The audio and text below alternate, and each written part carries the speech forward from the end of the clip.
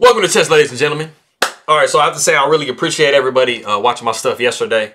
I haven't had that much success with the video in between tournaments because, as you guys know, of course, they are not actively playing the tournament right now.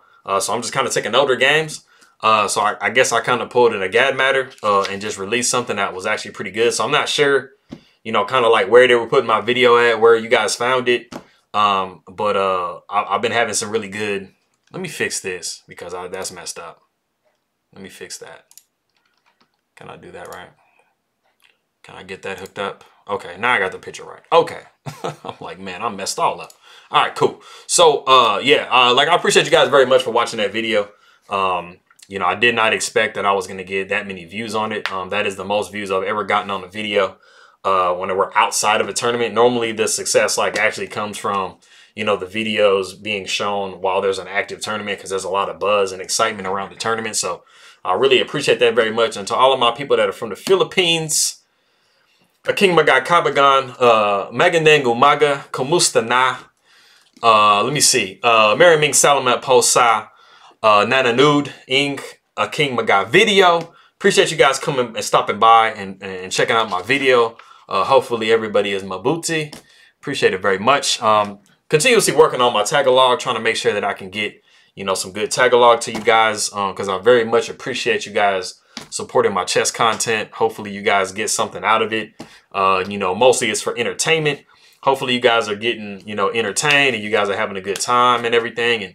And, I've done pretty much everything that you guys would like. I've evolved a lot since I first started my chess YouTube channel. So I think that things are going pretty well, but feel free, anybody that has any comments or questions or any concerns or anything that they want me to try to change and do differently, feel free to let me know. At this point, I'm able to respond to every single comment that I get to my channel.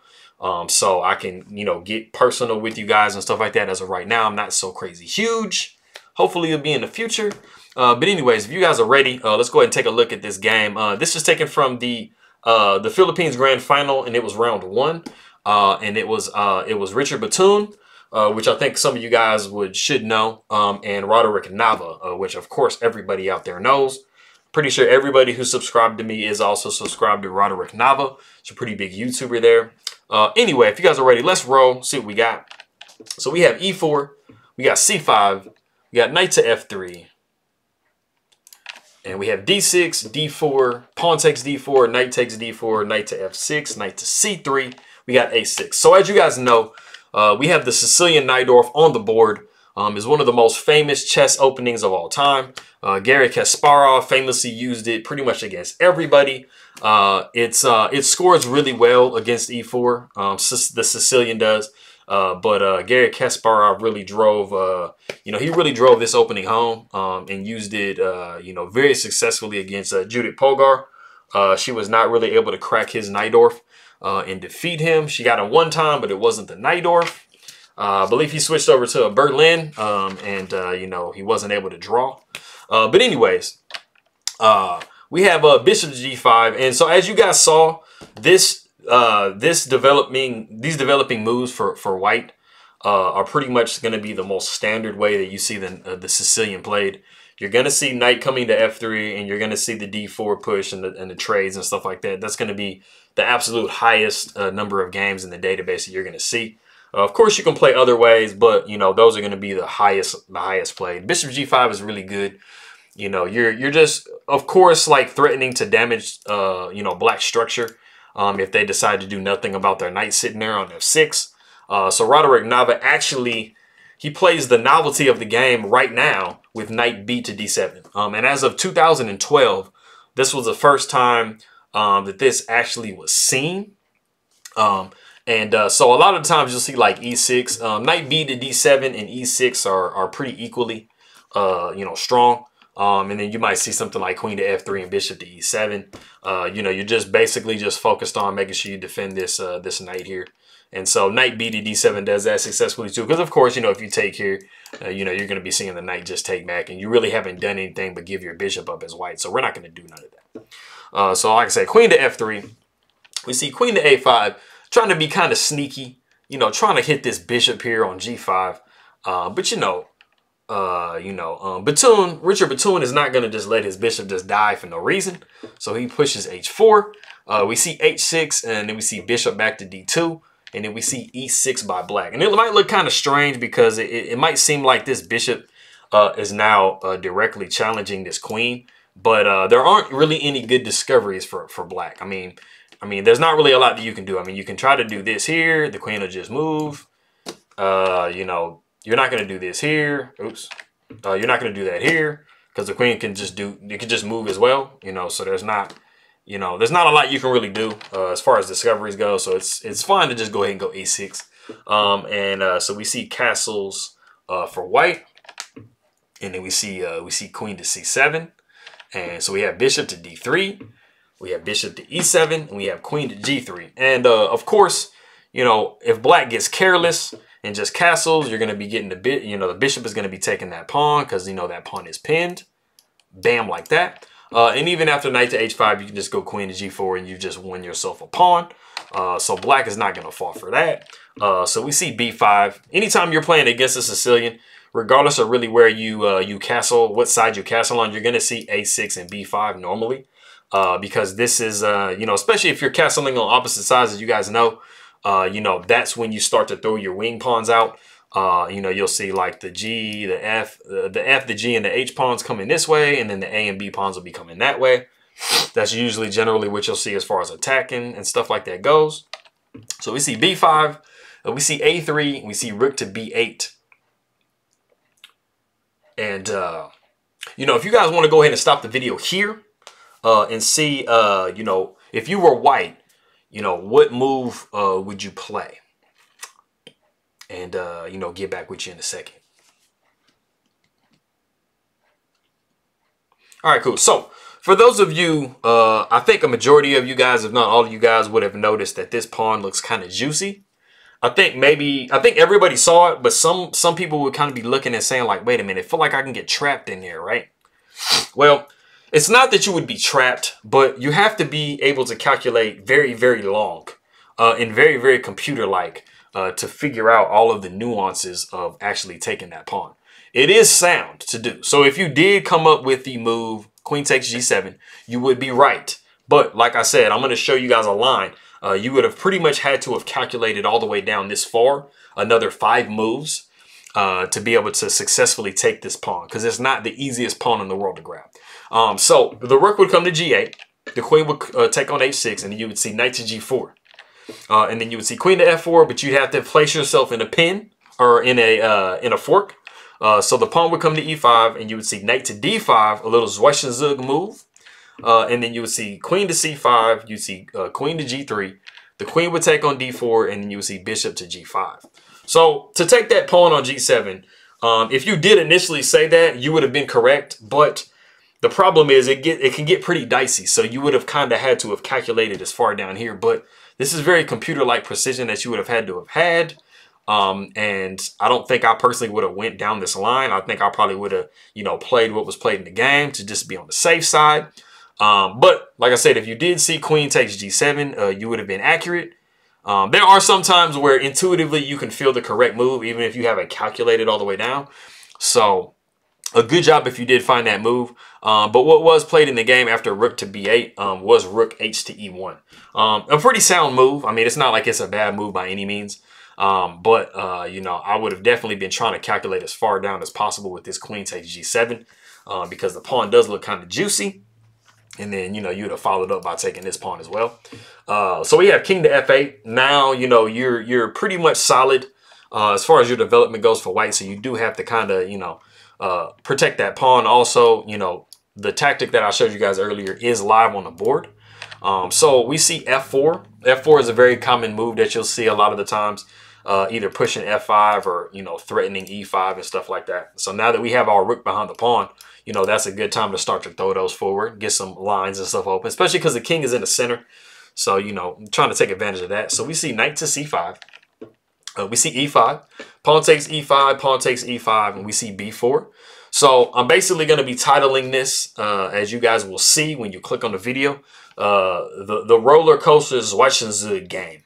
And as you guys know that I've talked to before, Zwischenzug is basically like whenever, let's say, for example, a Zwischenzug move is, so you have pawn takes e5, right? So automatically you have your knight attacked. So the general reply is going to be to try to save your knight by moving somewhere, right? A Zwischenzug move, or what we like to know as an in-between move, is a move that you throw in there that's other than the expected move. So it's going to be b4. You're not expecting b4 to come because you're like, man, your knight's getting messed up, right? But also the queen is pinned here, so you're not going to be taking the knight on f6 anyway. So we have pawn takes b4, rook takes b4. We see knight c to e2. We have knight f to e4. We have bishop takes e4, knight takes e4. We have queen to f4. And then after knight takes d2, we see queen taking d2. We see bishop to d7.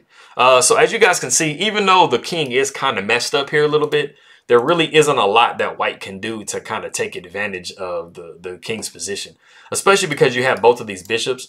So any type of tactics you might have on e6 are just fully taken care of by this bishop. So, you know, black is in a pretty dominant position here. And so we see g3. You know, taken care of. We couldn't have took immediately, of course, because, you know, it would have been dropping the rook. So we see g6. We see c3. We see rook to a4. We see knight back to c2. We see bishop to c6. Knight e to d4. We have bishop to d5. We have rook to f1. We have g5. And we see rook to f2 in the game. Just trying to give as much protection, you know, laterally as possible here. Something else that would have been pretty strong for Bitoon if he had seen it would have been b3.